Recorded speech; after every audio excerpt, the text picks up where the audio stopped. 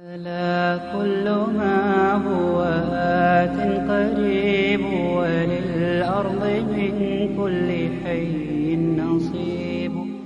almost a month now, millions of Muslims have been fasting as part of the holy month of Ramadan.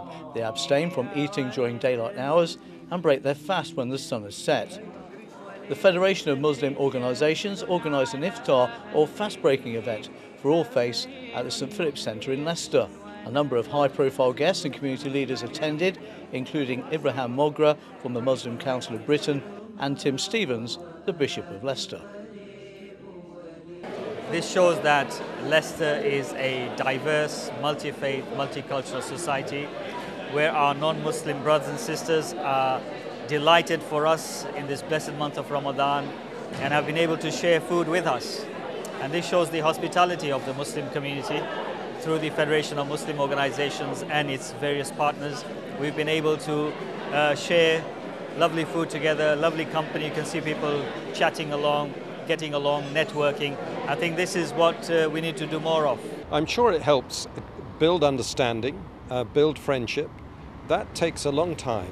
I think this is a long process and it's hard work, but we need to keep at it because this is what makes Leicester rightly have a reputation for good relationships and reduce Islamophobia, reduce prejudice and reduce suspicion of people who are different. I'm quite keen to raise this issue. The Leicester South MP John Ashworth decided to fast for one day to learn more about Islam.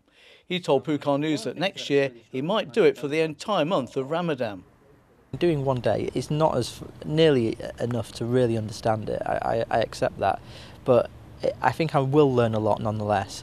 And who knows, maybe next year I'll do the whole 30 days, but I'll just try and do the day this time. I mean, I did think about whether people would take it the wrong way or see it as a publicity stunt, but I think at the end of the day it's important that I as an MP who represents such a diverse community gets to really understand some of the experiences that members of that community go through, which is why I'm going to fast today. I think people can only understand the process when you've actually been through the process, because you can look outside in, but if you're part of the process you have more of an understanding of the sacrifices that are made throughout the day.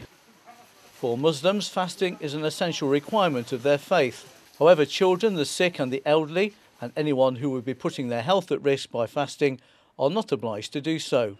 It also means refraining from evil actions, thoughts and words. Thank you. Bye.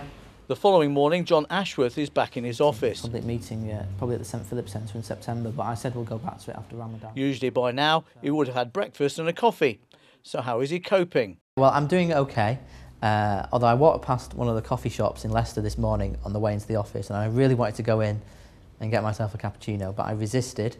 I'm really quite thirsty. I'm not hungry yet, but I'm quite thirsty, but I'm doing okay. I've come into the office today, I'm getting on with work, dealing with all the issues. Unemployment's gone up again, there's issues around crime, constituents have been to see me, so I'm keeping myself busy and trying not to think about the fact that I've not had a cup of coffee today.